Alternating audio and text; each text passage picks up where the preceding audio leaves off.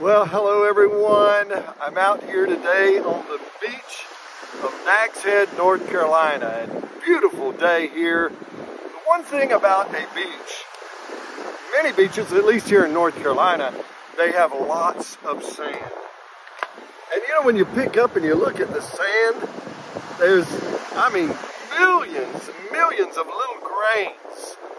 This morning I was reading in a devotional book.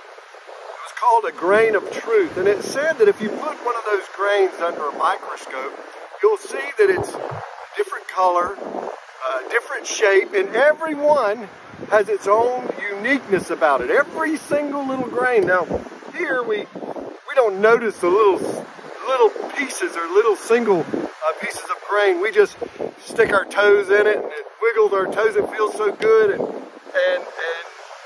but everyone is uniquely made. And I've heard the same thing about snowflakes. They're all different.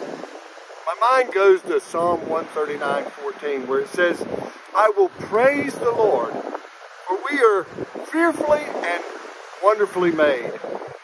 Marvelous are his works. Friends, I want to say that God created each of us uniquely. We've got our own gifts.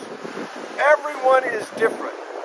No two people in the entire world is exactly alike, because God has created us uniquely with our own gifts and own abilities.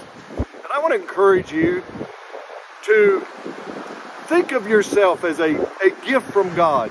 The enemy will try to whisper in our ears and tell us that we can't do anything. We're a nobody.